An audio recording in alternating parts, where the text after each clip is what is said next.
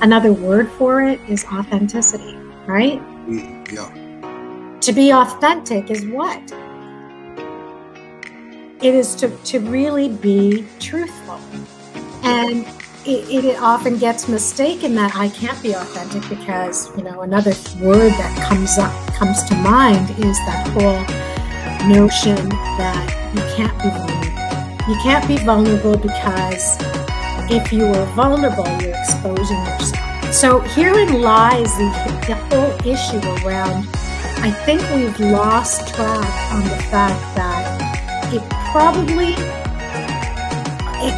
resonates with a lot of people that it really isn't about not being able to make the right decisions so much as it is we tend to get so lost and divorced from our authenticity, our truth, that we end up getting pressured to not be authentic, which causes our ability or stresses our ability to navigate through dilemmas.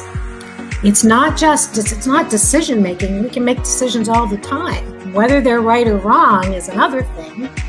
I find that the pressure points to authenticity in this day and age, but it's really it didn't have to be during COVID. Like, it's been happening time and time again where you have the external pressures pressurizing you who you are authentically, that you end up having to show a side of you because you're gravitating not to love, which is who you are authentically, but you gravitate to something else.